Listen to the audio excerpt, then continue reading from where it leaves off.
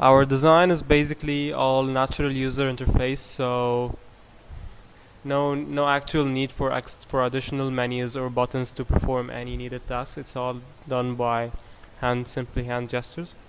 So at first we need to create our basic 3D object. That could be done by controlling all dimensions, height, width, and depth of the object. And the object is created by simply pinching.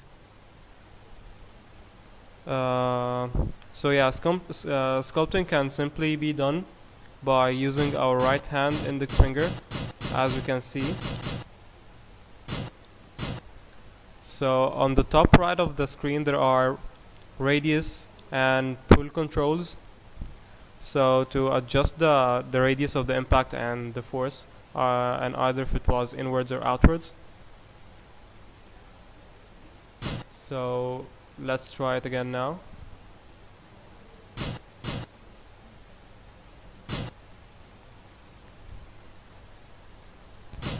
Rotation of the object can be controlled using the left hand to go through all object sides.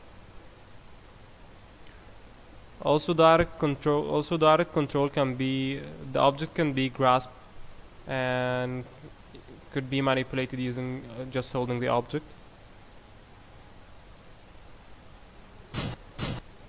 The object could be scaled again by simply pinching both hands and giving it 3 dimensions again.